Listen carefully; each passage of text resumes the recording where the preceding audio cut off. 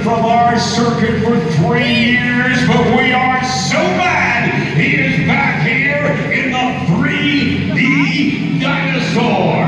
This is John, Bruce, and Spitfire.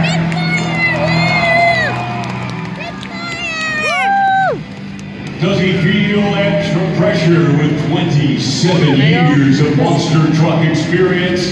Does he feel the pressure to live up to those 5 Canadian titles?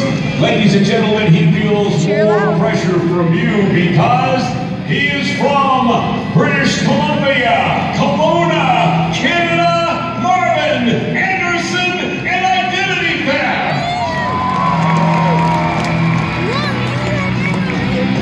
He is known as the rule breaker, the man who lives outside the norms of society. This is a kid who in Washington there was a backyard mechanic, pulled up stakes to go and surf every day in Santa Cruz, and in the meantime happened to create what you see there in our pizzeria. Please welcome Dwight Matthews, the California Kid. Oh, he's over there.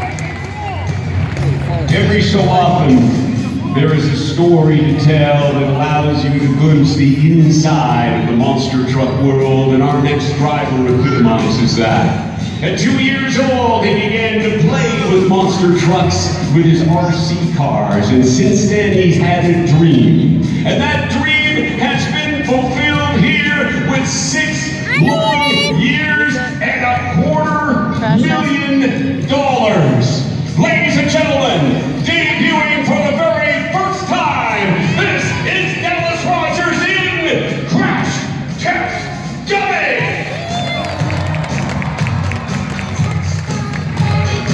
And then there was one truck to introduce, but perhaps in this case, it's an unfair advantage. Not because it's that unique design of that Can-Am inspired machine, not because the man behind the wheel is a former champion of the world.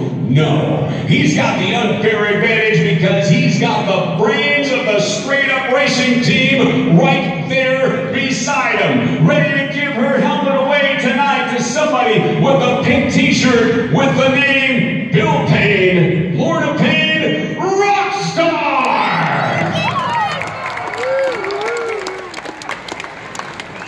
but like the man said, hold on to your seat, there's more.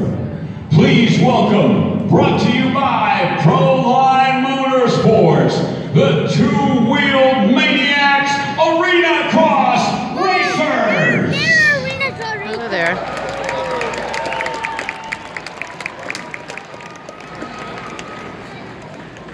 Oh,